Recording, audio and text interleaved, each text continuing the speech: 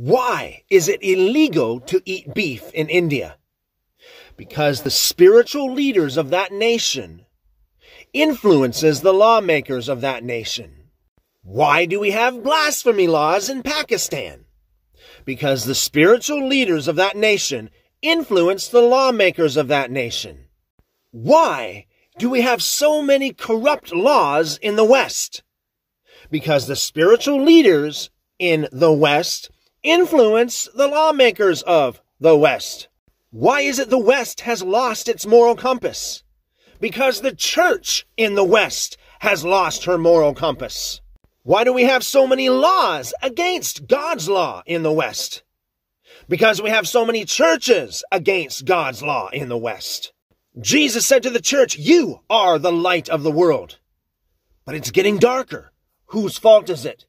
Jesus said to the church, "You are the salt of the earth."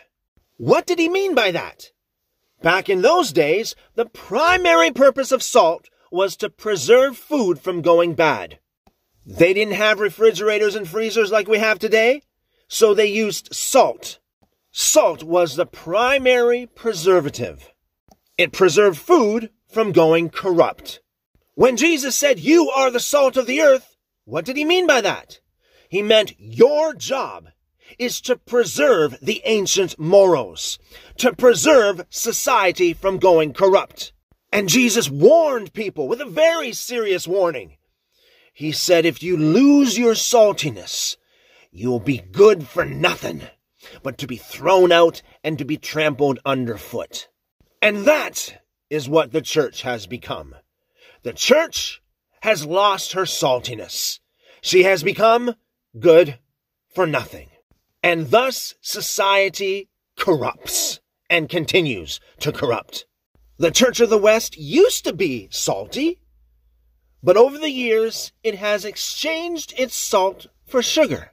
When you go to church anymore, you don't hear real salty messages. No, you hear sweet little sermons. I am calling on the church to repent of her saltlessness. I am calling on the church to repent of her lawlessness. I am calling on the church to repent of her antinomianism. I'm calling on the church to humble herself, get desperate for God, pray, seek God, and turn from your wicked ways. Do it now while you can, because judgment begins in the house of God.